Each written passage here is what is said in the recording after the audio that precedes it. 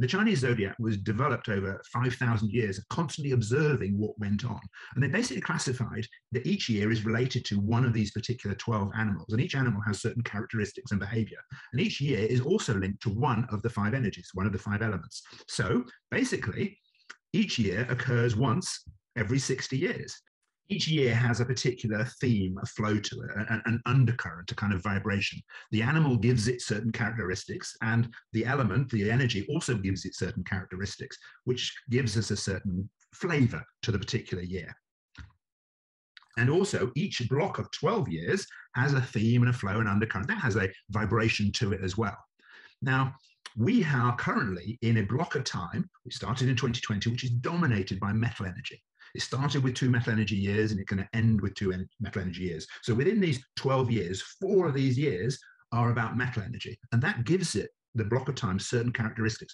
So all of this, the year, the animal, the element, the block of time, all has characteristics. And these characteristics, this vibration of these years, they vibrate, they resonate with you. They resonate with and interact with your stars, east and west, your numerology, the essence of who you are, the influence that your parents gave to you, the things that you chose to do when you came to the earth, the essence of who you are as an individual. You interact with the energy of this year, of the block of time, etc. Now, that might start to seem really confusing. So I've got this year, I've got this block of time, but it's interacting with my eastern stars, my western stars, my numerology, the essence, my character, the nature of who I am. How on earth do I make sense of all of that? Well, there is a really simple way to make sense of how you personally interact with this year, and that's by looking at something called your vitality test profile. Now, your vitality test profile, in a way, is an amalgam, a collection of all the different things about you, your east, your west stars, your numerology, the essence of who you are, your parental influence, is all shown in this very simple profile.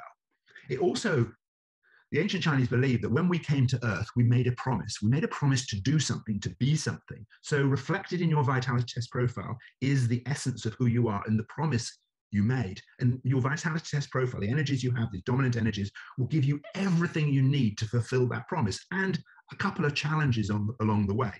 Now, when you look at someone's vitality test profile, it's a balance of these 5 energies. And you have certain energies that are more dominant, are much stronger. There's more of those. Now, those tend to be our focus or are our way of seeing the world. Whereas other energies that are much lower, that tends to be where you have your kind of blind spots. Now, it's important to say that although you might see a similar vitality test profile, none of us are the same because we all have different experiences in life. We all have a different history. So you can look at the same vitality test profile, but it's different for us individually. But it's first of all just simple to recognize our dominant energies give us our focus, and our least dominant energy give us our blind spots or our lack of focus. Now, if you want to take the vitality test, it's completely free. Just go to findinstitute.com. Let's just pull this together because I just talked about a lot of different things. Okay, pulling this together for you. So each year has a certain energy to it that will give certain characteristics to the year. Each year is related to a particular animal that will give it certain characteristics. We also have the block of time, which again will give it certain characteristics. Then we have you, which can be represented. Simplest way to look at it is via your vitality test profile.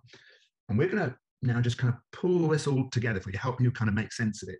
But add in, before we do that, add in one more thing. That although each year has a certain energy to it, an animal characteristics, a block of time, it's interacting with you, the other thing that really matters to within this is the kind of context